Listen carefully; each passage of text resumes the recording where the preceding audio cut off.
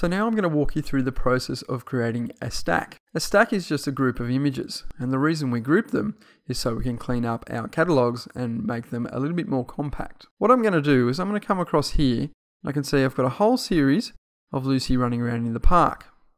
So I'm going to come up to the first one and I'm going to click on that to select it. And now with Shift held down, I'm going to come down to the last photo and click on that. That's allowed me to select all the photos within a row.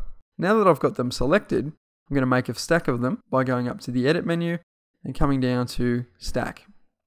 Now within here, there's quite a few options, but at the moment, the only one we need is Stack Selected Photos. You can see the keyboard shortcut there, Control, Alt, and S. So now we have a stack of photos. You can see here, there's now quite a different preview over this stacked group of images. We have a little white background. We also have a stack indicator, so this little icon, if we hover over that, it says it's a stack.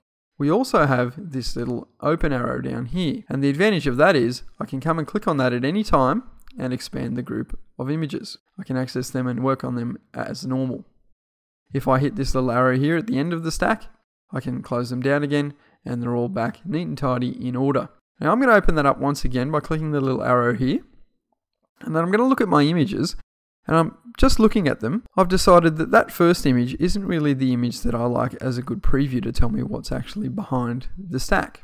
What I'm wanting to do is make this image here, which is a bit more descriptive and visual, I want to make that the first image within my stack, so that when I close this stack, it appears showing this image and I can distinguish quite easily at a glance what is actually inside the stack. So I've got that selected. Again, I'm going to come to the Edit menu. I'm going to go down to Stack, and then we have an option down the bottom here to set as top photo. So this is the option that allows you to set this photo as the key photo for the stack. So I'll do that. You'll notice that's now moved the image to the top of the stack there. If I minimize the stack by clicking on the little arrow, you can see that's now the image that shows me what's underneath the stack.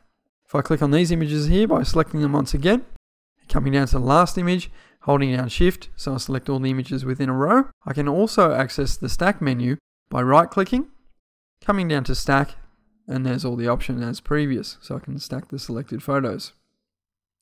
We do have some other options as well. If we decide that we no longer want to stack, like these images here, I want to bring them back into individual photos, I can right-click, or go to the Edit menu, come down to Stack, and then I can choose Unstack Photos. Press OK to that.